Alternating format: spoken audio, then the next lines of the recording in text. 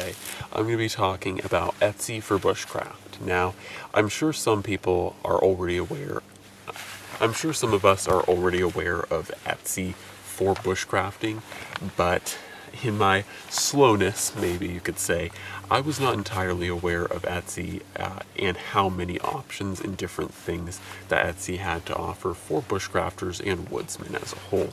And I thought that being that I have a fairly faithful viewership, I would just point you guys towards Etsy because of a few reasons. For a few reasons, you might like some of the equipment there. Now, admittedly, not everything is a perfect fit for everyone, and not everything is bound to work out. I would always recommend, using your research abilities and using your mind, being thoughtful before you get any type of bushcrafting equipment or gear off of Etsy. If you obviously see low reviews on a particular handmade knife or piece of kit, I'd recommend avoiding it. So I'm not saying just go to Etsy, whatever you find, buy it. You do want to be careful and cautious, but there is a lot of equipment that is on Etsy for bushcrafters, and the biggest thing that I like about it is, well, there's two things I like, and that is that one, there's a lot of different gear. And what I mean by that is things like what I'm sitting on here. This is made by PNW Bushcraft, and it's just a simple ground cloth made out of waxed canvas. And there's stuff like that. There's Scotch eye augers, there's handmade skillets for cooking, and just all kinds of unique stuff that if you were to go on Amazon and type in bushcrafting gear or whatever, you're just not going to find these types of things. And if you do find things that are similar, they're going to be very cheap, very not really quality or rugged. Once again, with this ground cloth, as simple as it seems, it's a very durable, obviously made in the US ground cloth that is probably going to outlast me. And so it's something that you could pass on to your grandchildren. And ultimately what that means for me is that it's a very durable product, and that I'm not going to have to worry about doing a field repair or be as worried of doing a field repair, because this is really quality equipment. And should it rip or should it get torn, it's the type of equipment that you would actually want to field repair. This stuff isn't throwaway garbage, made out of nylons that are designed to be just tossed once they're broken or once they've outlived their usefulness. So there's that component to it. And then there's also the component of being unique and being different. And sometimes it's nice to, get the same equipment that other people are using, especially if they're having success with it. But one element that I saw a lot of was things like handmade axes coming out of different countries in Europe. And, obviously, once again, you want to look, because not all of the axes I saw on Etsy were made to quite the same specifications of quality. Some, had set screws, and you'd want to avoid some of them. So not everything is made equal.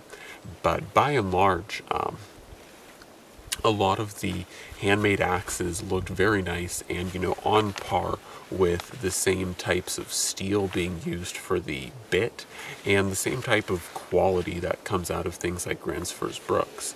And, if you want to show up to a place like Woodsmoke or, any type of bushcraft gathering, everyone's going to have a GBA. And there's nothing necessarily wrong with a GBA. These are good axes. I own several.